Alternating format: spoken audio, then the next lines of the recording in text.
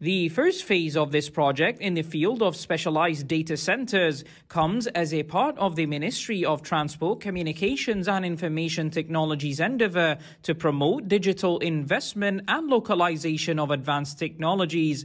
The project is expected to achieve a quarter of its full capacity before the end of this year. We're very happy to announce that the project has started.